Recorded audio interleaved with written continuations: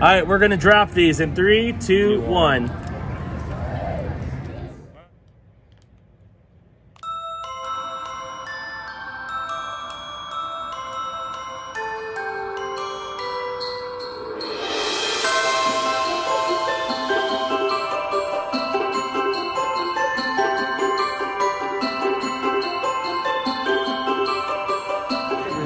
Hello everybody and welcome to another Taste Test Adventure. My name is Chris and today we are inside the holiday tribute store, Christmas tribute store here at Universal. I'm joined by these two guys. Hey. How's it going? Welcome. Merry Christmas, YouTube. Yes, Merry Christmas. So we're gonna try something pretty cool. We're gonna try a thing that's become a thing recently, a hot chocolate bomb.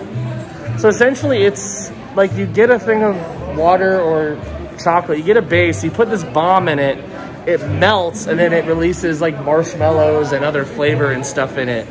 I've seen it online, it sounds pretty cool, they've got them here, so I'm gonna try it and see how it tastes. It sounds pretty cool. You've had them before, right? To be honest with you, I have not had the hot chocolate bomb. But you're gonna get a different thing, you're getting the Nog, right? I'm knocking it up, man. And you're gonna get a bomb. I'm getting the bomb. All right, we're gonna get some drinks and try those out. Drop shot. All right, we're gonna drop these in 3, 2, 1. Wow, that's kind of disappointing. Give it a second. I think we need to let the chocolate soak in. Okay. Yeah, it's not an immediate thing. I see. It's melting though. You can see. Oh, here we go. Here we go. Mine's going. Mine's going. Yep, it's going. Mine's sinking slowly into the abyss.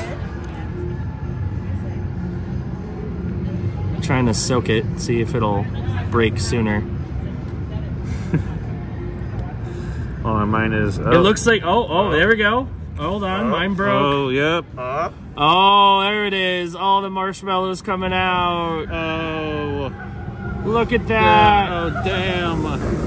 You gotta flip it to really get the effect. Oh. There it is. Yeah. Oops, marshmallows. Oh. Now let's try it. Cheers. Cheers, man. It's hot chocolate. It's very rich hot chocolate. It is. I mean, the extra chocolate made it super rich. I don't mind though.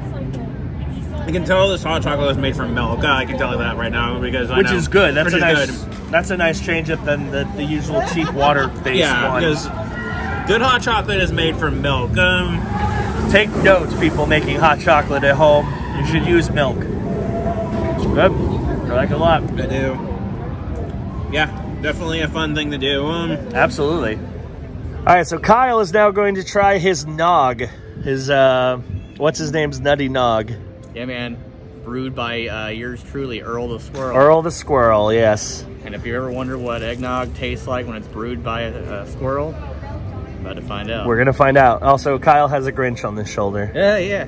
Check him out. That's awesome. All right, drink it up.